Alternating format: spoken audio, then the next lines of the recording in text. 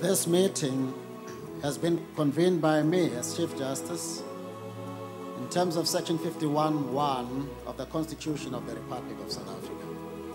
The Constitution provides that after a general election, the first sitting of the National Assembly must take place at a time and date determined by the Chief Justice, but not more than 14 days after the election result has been declared. This election year, the first sittings of the National Assembly and the provincial legislatures will be on the 22nd of May 2019. Members of the National Assembly are directly elected through an electoral system based on proportional representation. This means that they are appointed from a party list in proportion to the number of votes the party wins in the elections.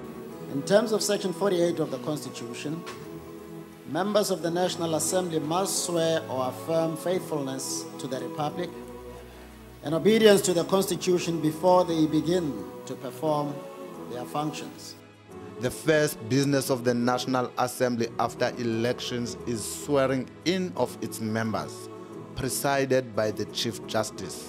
Once all members are sworn in, the Chief Justice will preside over the election of the Speaker of the National Assembly, who will then preside over the election of the Deputy Speaker.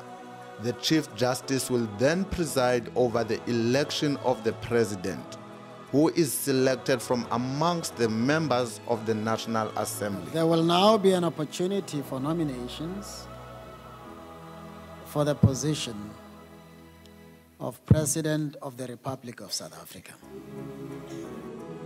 The President, once elected, ceases to be a member of Parliament and must take up office within 5 days of being elected by the National Assembly.